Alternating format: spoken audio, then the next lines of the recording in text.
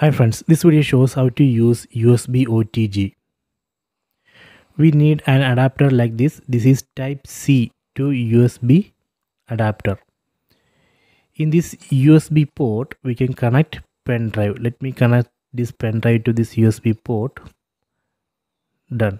Then this type C pin we can connect to mobile phone. Let me connect this type C pin to mobile phone. Okay, done.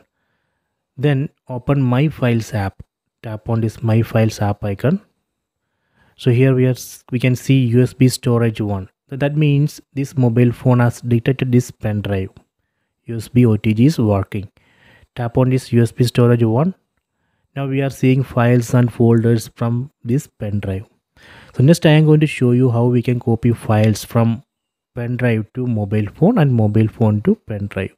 So first I am going to show you how to copy files from pen drive to mobile phone. Let me select this image in the pen drive, then select copy, then go back, then select phone storage. Let me select internal storage, then select the folder where we want to paste. Tap on this pictures folder. I am going to paste here, then tap on copy here. Done. So now I have successfully copied that image from this pen drive to mobile phone. Next I am going to show you how we can copy files from mobile phone to pen drive. So let me select same image in the mobile phone, then select copy, then go back, then select USB storage 1. I am going to paste here. Tap on copy here, then tap on rename because that file already there. Now we can see two files. So now I have successfully copied that image from mobile phone to pen drive. So if you want to remove this pen drive, first we need to unmount.